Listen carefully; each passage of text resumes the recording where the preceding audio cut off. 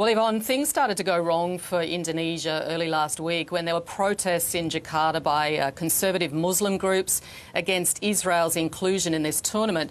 Now, I should point out that it goes back to 2019 that Indonesia was actually granted the rights to host this tournament, but it was only in mid-2022 last year that Israel actually qualified to take part. And underlying all of this is Indonesia's foreign policy, which it is a very staunch supporter of Palestinian rights and therefore a very strong opponent of Israel and its occupation of the Palestinian territories. And this led to, there were 6 stadiums actually designated to host these matches, and a draw for those matches was going to be tomorrow. But this then led to comments from Bali's governor last week, Wayan Koster, who said that he would refuse to allow Israel to play at the stadium that was designated in Bali near Ubud.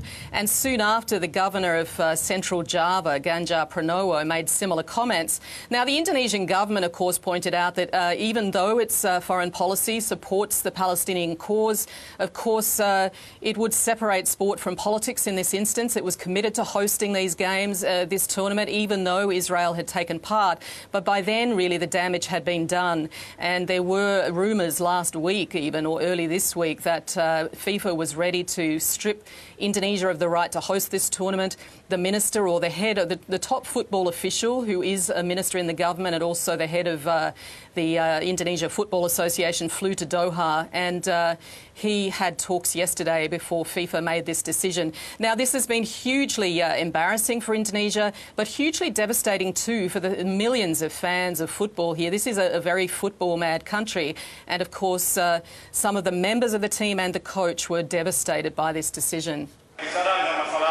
It's just sports. It has nothing to do with politics, religion or anything else. I don't care because we work in sports, so I only think about sports. Now we can only pray and hope FIFA does not impose sanctions on Indonesia, but instead gets the opportunity to hold other tournaments so that we can continue to play.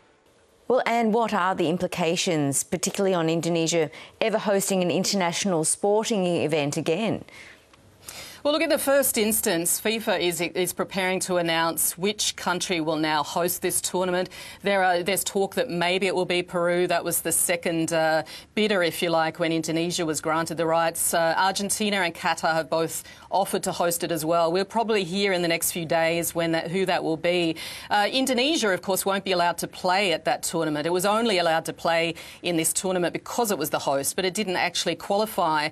And I mean, you know, there are talks of sanctions. FIFA is likely, or expected at least, to impose some sort of sanctions on Indonesia, whether that's a fine, whether it's a ban. I mean, it's only in the last few months that Indonesia has started to rebuild its soccer credentials. You'll remember the football tragedy at the Malang Stadium in October, where 135 people were killed in that soccer stampede. That led to the Premier League in Indonesia being suspended for months, and Indonesia managed to avoid fines or bans in that instance, but it's only in recent weeks that that tournament or that competition has sort of regained or resumed, I should say. In the longer term, of course, it does now raise questions as to whether Indonesia will ever host any kind of global competition. I mean, at the end of the G20 summit in Bali in November, President Joko Widodo flagged the possibility that Indonesia would bid to host the 2036 Olympics. It's really hard to see that ever happening now if we're talking about competitions where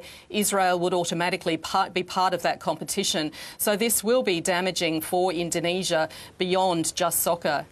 What are the politics behind all of this, and what impact might it have on voters in the lead up to next year's election?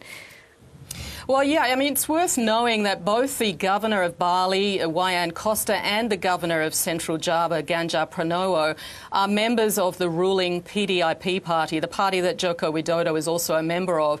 And it is an election campaign year leading into that poll next February. The fact that both these governors have made comments that will appeal to the conservative Muslim voters, if you like. This is the biggest Muslim majority country in the world.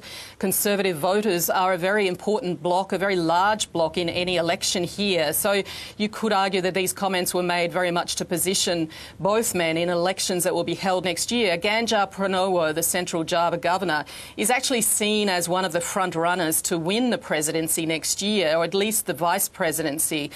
So you have to wonder how his comments might influence his campaign. He hasn't yet been confirmed or endorsed by that party to be their candidate, but people are expecting that may well happen. And Wayan Costa will also stand for election again in regional elections later next year.